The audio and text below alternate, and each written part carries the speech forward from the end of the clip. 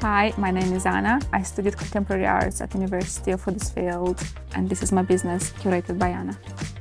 So I choose contemporary arts purely because I've always been into creative. I just did not know which path to take. I loved interiors, I loved painting and drawing, I loved photography and sculpture as well. So doing contemporary art has led me where I am now, because I do work with most of the local creatives. From the cards that I have on the shelves to the artwork I display here, even to the labels I have on my cakes, they are all made by practically neighbours who have also studied at the University of Huddersfield.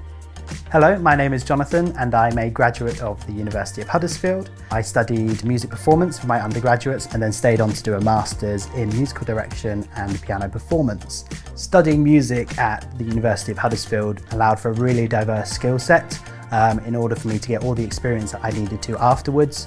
Being able to perform as a musician is just one aspect of my life. I also work a lot behind the scenes in a lot of different genres as well. Despite musical theatre being my specialism, I've also worked on lots of pop and rock things, as well as in opera and lots of classical music settings as well. My favourite moment being at the University of Huddersfield was putting on a production of Sweeney Todd in our final year.